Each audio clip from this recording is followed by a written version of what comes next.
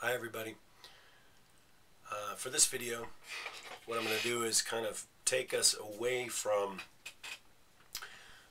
aspects of sociobiology and kind of relating our behavior to our biology, which is what we've been looking at for the whole class. That's been a key aspect of the class, is sort of how we behave, how our social behaviors are tied to our biology. I mean, that's been this sort of some of the aspects of why we've looked at chimpanzees and what we're studying when we look at our immediate ancestors.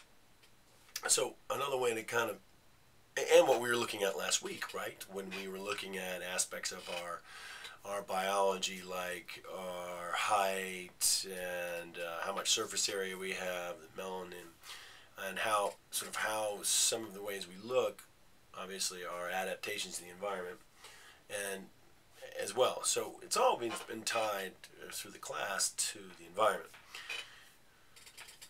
So what I wanted to do now is kind of take you into this last chapter, or the second to last chapter actually. The last chapter is about the climate and climate change and its effects on us. But I wanted to take into this last chapters and have us focus in on something that's different than natural selection, and I'm going to call it social selection or cultural selection. Okay, so there's a lot of what I would argue selection taking place on a cultural or a social level that's not tied to biology. And you can easily do these descriptions by the way I like to do it.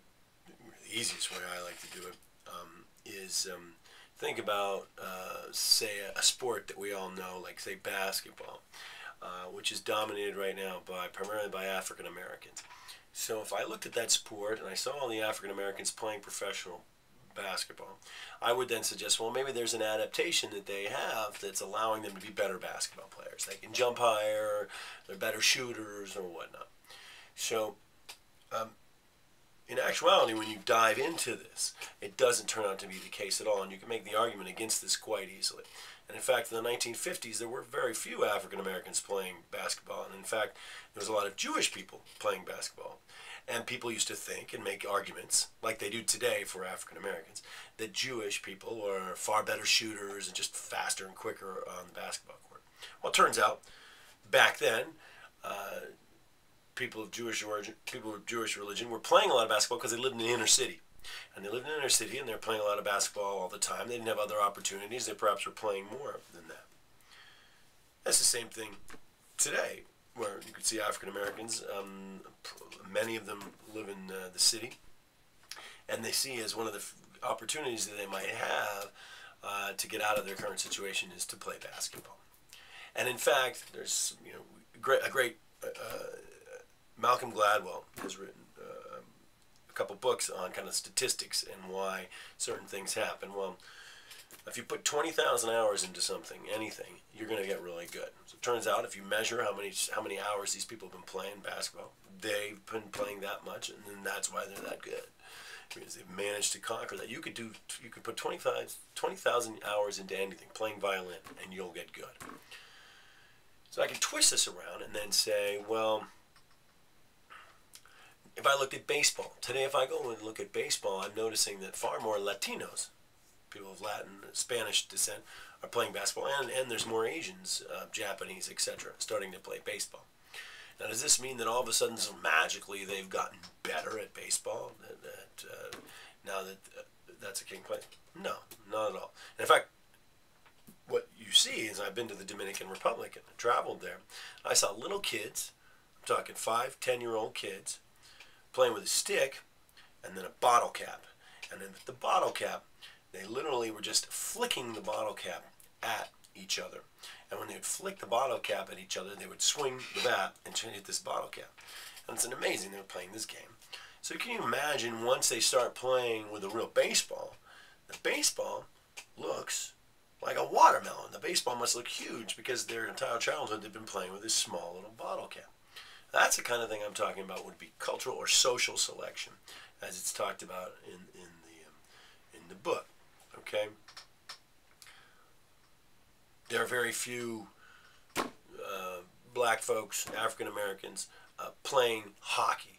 Does that mean African Americans can't skate well? No. It means that they don't usually learn how to skate because that is a sport and an activity that culturally they don't do. Okay? So you can easily twist all these things around to make an argument against natural selection as being the reason a lot of things happen.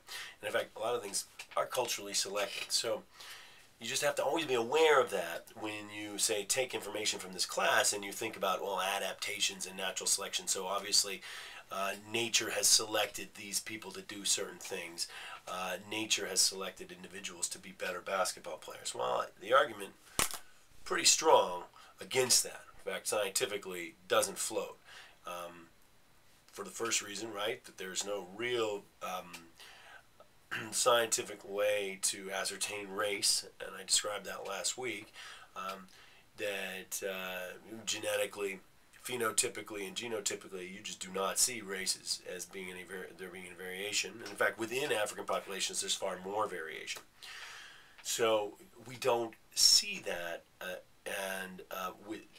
with race. So what I'm trying to clarify for you is here, you got to be careful. Even after you've taken this class, you have to be careful in making arguments based on evolution and natural selection and adaptations as being the reason for why you see something out there.